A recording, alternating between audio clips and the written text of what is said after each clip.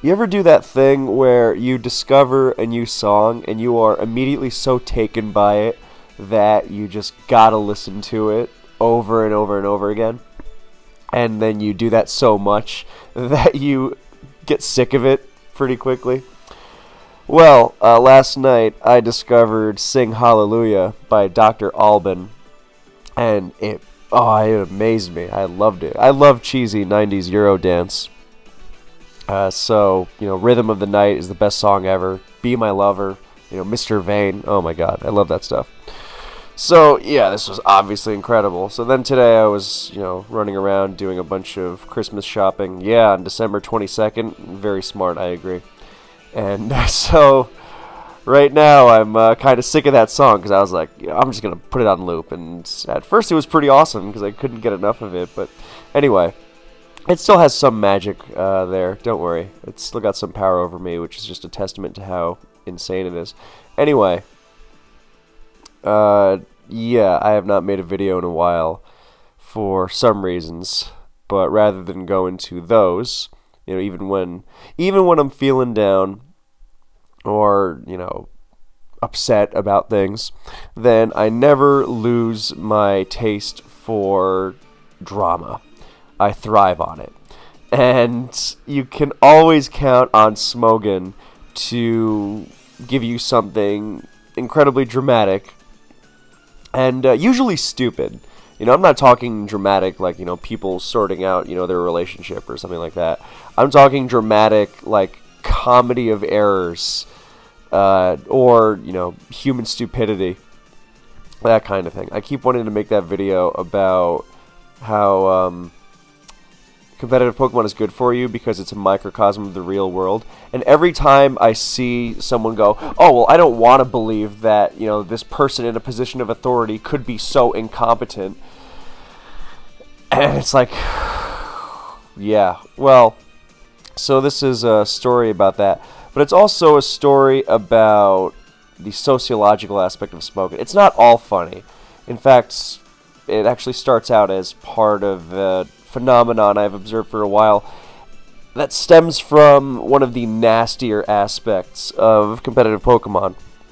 So, this is not entirely surprising, given that a lot of the players drawn to competitive Pokemon are going to be people who, need outlets for their frustration in real life. Nothing wrong with that, but, the healthy version of that, of course, is, I'm going to pour all my frustration into this team, I'm going to make it so great, I'm going to play so well, I'm going to kick the daylights out of everyone, it's going to be great. That's the healthy version. The not-so-healthy version is people very, very cruelly mocking each other over competitive Pokemon. And of course, if you know thing one about competitive Pokemon, you know that it is not always the fairest game around.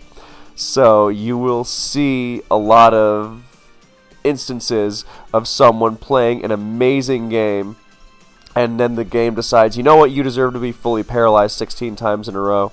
And then the other player wins, and then the audience will use that as fuel to shit all over the player who got fully paralyzed 16 times. And it is cruel, and what's so cruel about it is not just that the player just lost to some nonsense and, can't really do anything about it, but that it's also very often incorrect. This goes the other way too. Like people, how many times I've seen someone praise a player who just won a game, even though the player who won the game played badly, just because it went their way. And it's the kind of thing where if you think about it, you cannot really understand how people can be so blind to it. And then, I don't want to do a full sociological deep dive. The point of this phenomenon being detailed for you here is the fact that many high-level tournament players, I can remember this going back like a decade or so, many high-level tournament players don't actually like playing the game. And I don't mean that they don't like the game of Pokemon. I mean that they don't actually like playing the game in tournaments. The highest level, the big stage, all that stuff, where they make their name for themselves and they show their stuff. Okay, everyone knows they're great, and then they don't want to play them anymore once they have a reputation, because look, there's a lot of reasons why people might not want to play as much. But like a lot of it is, oh, I don't like the pressure of playing in front of people, now that people, expect things from me.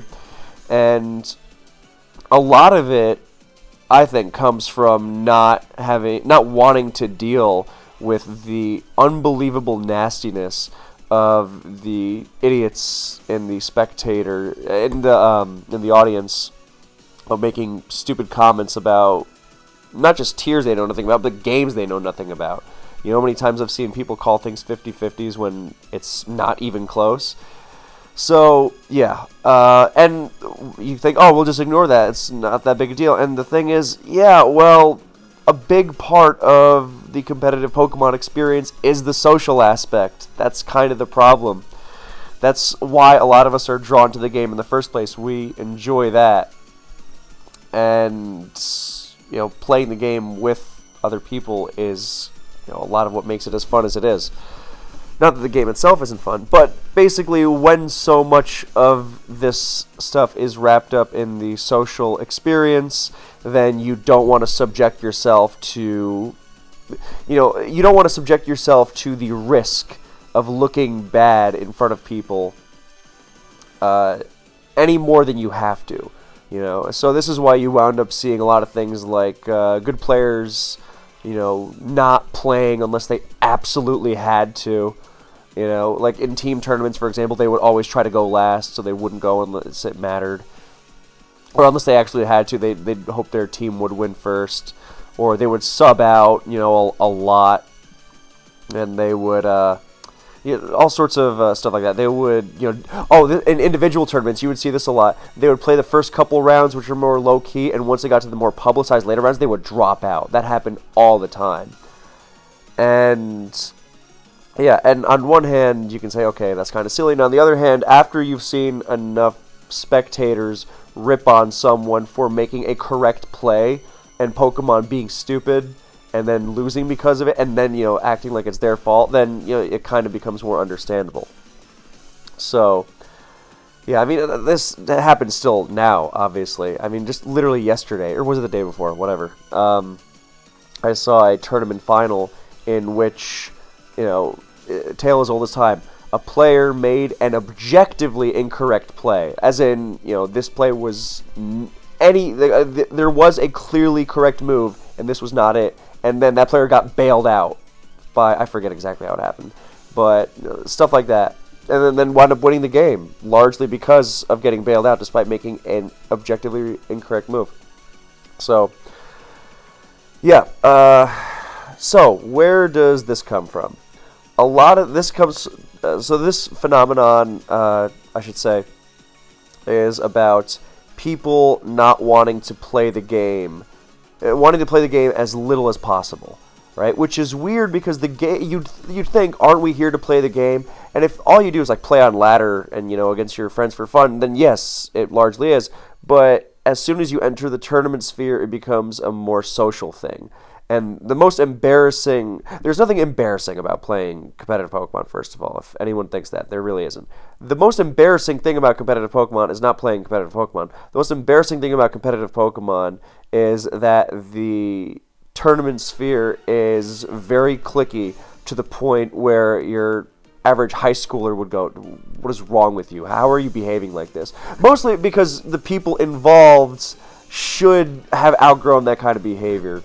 But then again, you say, well, some people never outgrow that kind of behavior, and it's very present in the real world, and there you go. There's another life lesson for you from competitive Pokemon. Anyway, the reason I mentioned that hating playing the game thing so much is that that kind of culture started seeping into how we perceive players and the game.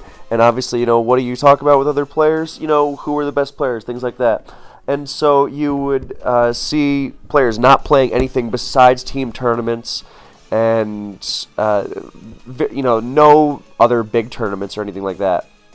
And their achievements would, by and large, only be in these team tournaments, which, when you look at it, are very small sample sizes. SPL is 9 weeks if you don't make the playoffs. World Cup of Pokemon, it can be as little as 3 games if you don't make the playoffs. And so players' records would be based off of, let's say a minimum of 12 games per year. And yeah, they're like high-stakes tournament games and whatever, but they're also best of one, and we'll get to that in a second.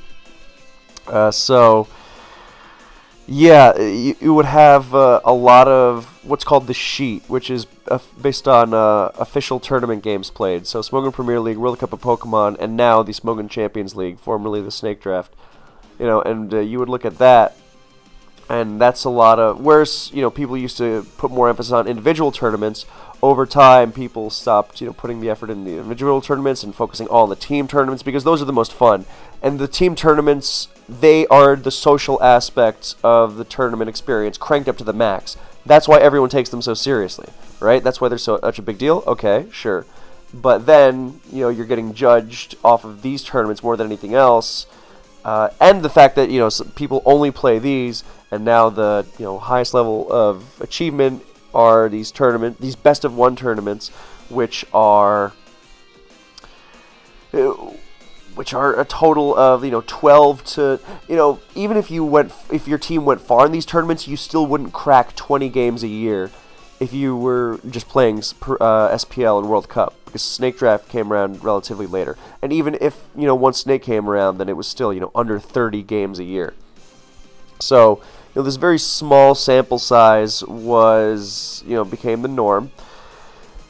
And over time, all these things mentioned have led to the subject, the real subject of today's video. And that is, well, I also have to, I guess, preface it with best of one versus best of three. And I thought it was, like, extremely clear that best of three is an objectively superior competitive format.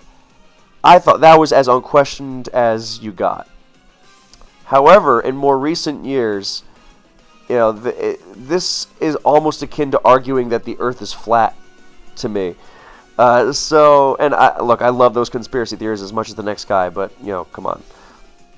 So in recent years, I've and many other players, or some other players, have been advocating for best of three to be seen in team tournaments as well, because individual tournaments, they're all best of three, and in team tournaments, they're all best of one. And several great players have complained about it being best of one, how stupid it is. And I mean, yes, in a game like Pokemon, yes, best of one is shockingly bad. And the argument that it's a team tournament, therefore it's actually a best of 10 or best of 12, I don't understand how you actually make that. Well, no, I do understand how I make this argument. That leads to the next point, where in the last couple of years, I think a lot of these arguments, I really find them difficult to take seriously. I don't think they're a matter of opinion. I have noticed a lot of arguments that are made less in favor of being more competitive. Because, yes, I realize theoretically best of infinity is the most competitive format, but, we have limitations. But reasonably best of three is generally good, right? It works for the individual tournament, should work for the team tournaments. And then there are arguments back and forth. Some of the best of one arguments I can get behind. Most of them are really bad. But it's not even about that. This video is not about best of one versus best of three. It's more about... Because this kind of mindset I'm talking about also extends to, like, tiering, where people will argue in favor of really stupid shit like Sandvale or something, because they are in favor of variance. They're in favor of cheese, and it's basically directly anti-competitive, and that is what I really take issue with, because when you get into competitive Pokemon, then you think, okay, the whole point is to be competitive, because otherwise that is as close to objectivity as we get. If we don't have that, then it's just a complete clusterfuck shit show of, well, I prefer this. Oh, well, I prefer this. And then you can't really claim that to be competitive at all, so you shouldn't even bother.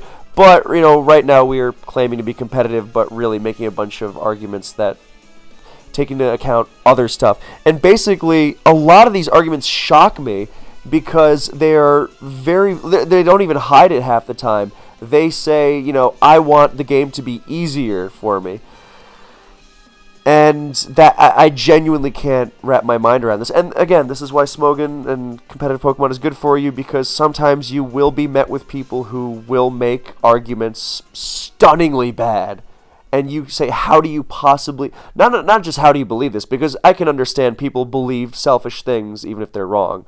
But how do you not even dress it up? How do you just come right out and say, I want this, even though it's clearly fucking stupid? And... you know, it's almost a cosmic level of incomprehensibility.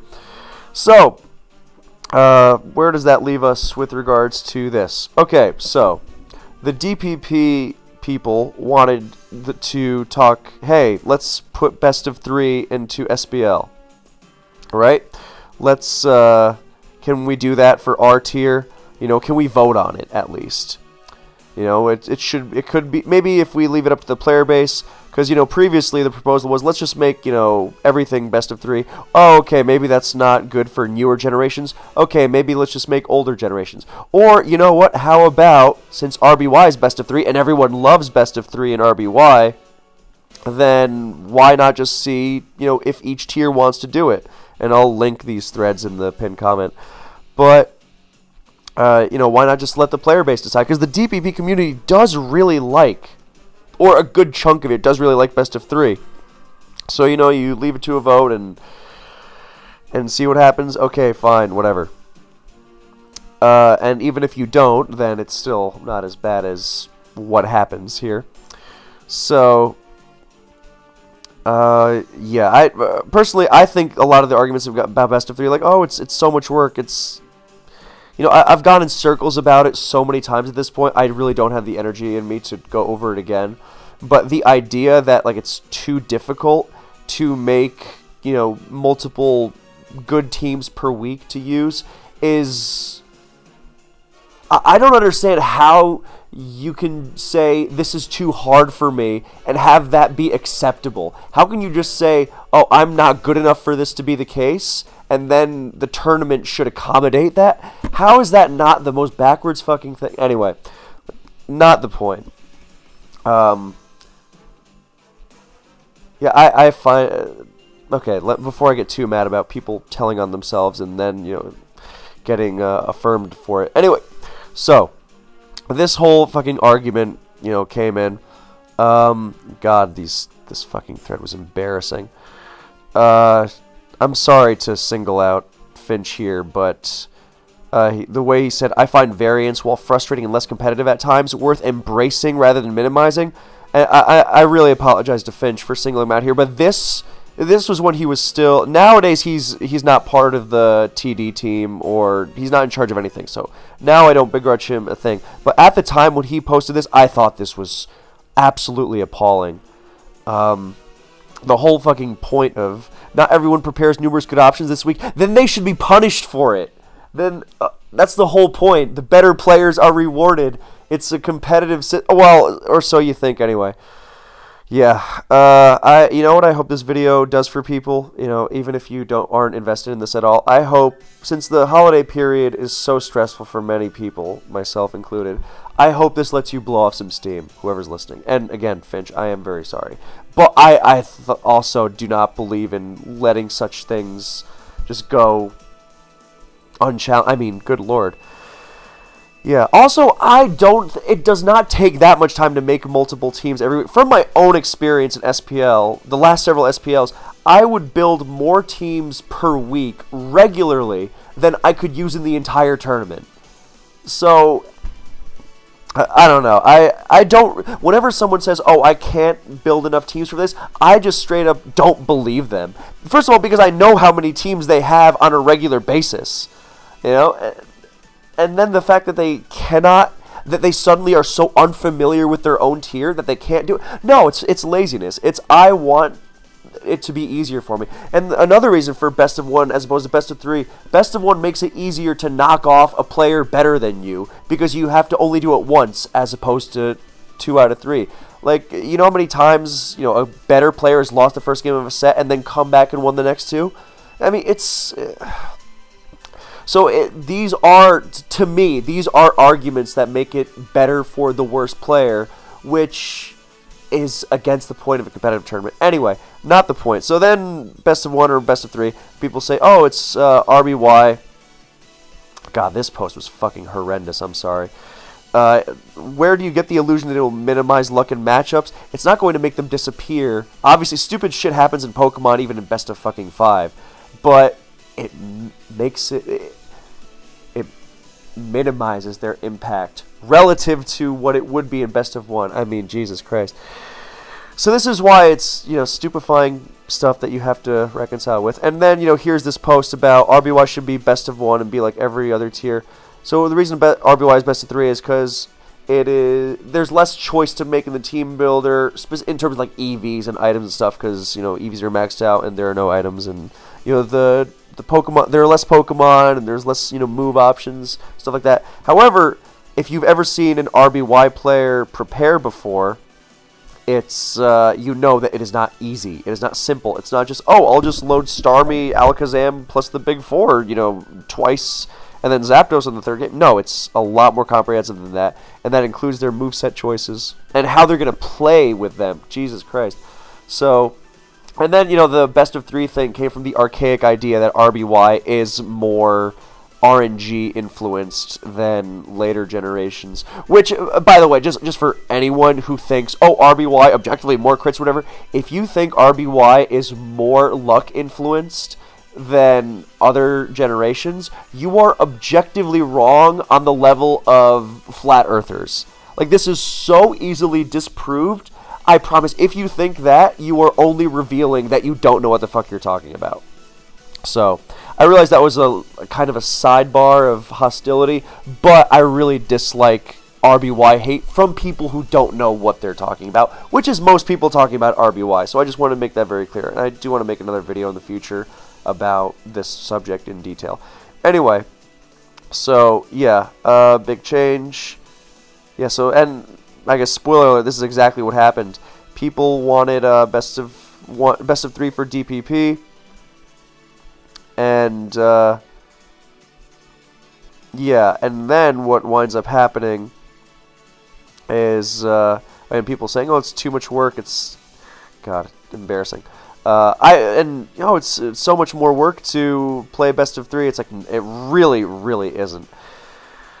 Anyway, so what winds up happening is this spectacular fiasco, which, I mean, upsets me as someone with investment, but as someone who loves drama, I mean, I'm loving that.